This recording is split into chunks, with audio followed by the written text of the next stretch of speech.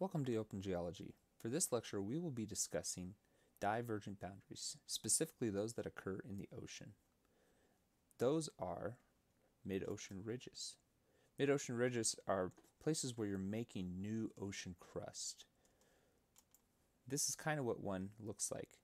It's a linear ridge, and this ridge is essentially a slow oozing volcano constantly making new plate.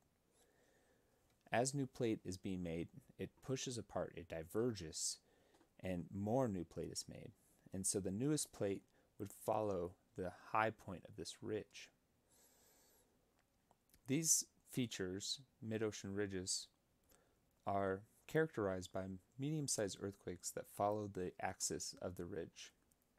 The slow oozing volcanism that's making the new ocean plate. These are constructive boundaries, meaning they are creating plate, as opposed to the destructive boundaries, which are convergent boundaries, where you have things like subduction going on that essentially recycle the plate back into the mantle. These are also known as spreading centers. Here's a nice GIF demonstrating new plate being made. This is the axis here of the mid-ocean ridge, and on either side, at about the same rate, you are generating new ocean plate. The ridge is higher than the surrounding area because it's hotter and less dense. Ocean plate is extremely dependent on density. The young, hot ocean plate will ride much higher on top of the mantle than the stuff to the east and west that is cooler, older, and colder. As the ocean plate cools off, it becomes more dense and more heavy. And eventually, in some extreme cases, it'll actually start sinking as a result of being old and cold.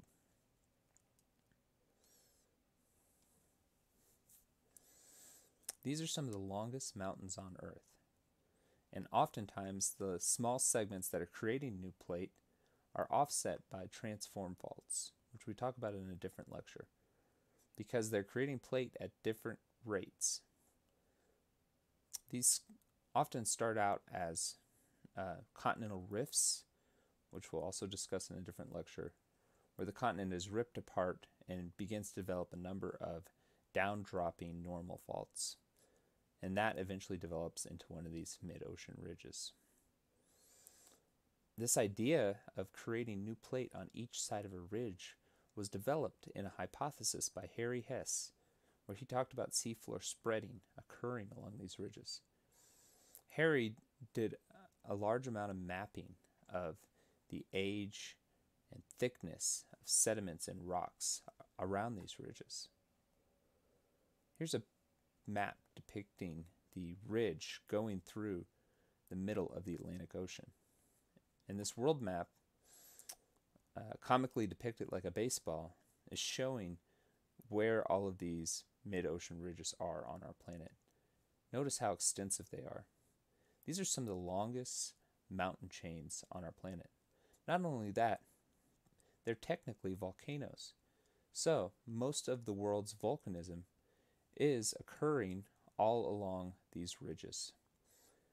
It's an enormous amount of new plate material being made. And these mountain chains are gigantic, much bigger than North America and South America, longer than North America and South America put together. We can also view these in Google Earth to get a better idea of their scale.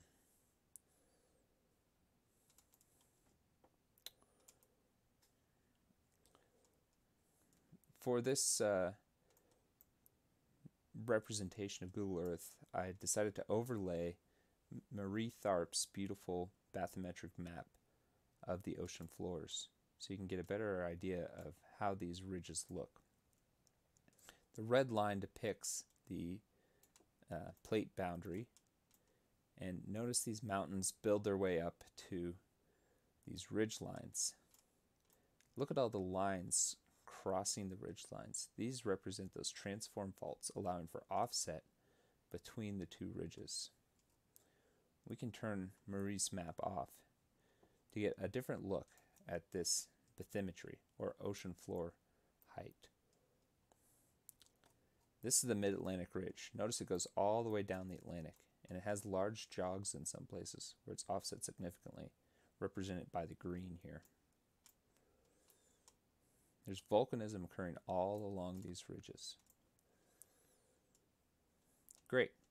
I hope you learned something about divergent boundaries and mid-ocean ridges. Hopefully you have a better understanding of how these are caused. If we look at the seafloor age, we can see that the youngest plates, the youngest ocean material, is right near the axis of the ridge. And as you move away from it, it gets older and colder. So, in this lecture, we discussed some of the common features you see around mid-ocean ridges, the age distribution around a mid-ocean ridge, and how heat controls how buoyant the ridge is. Thank you.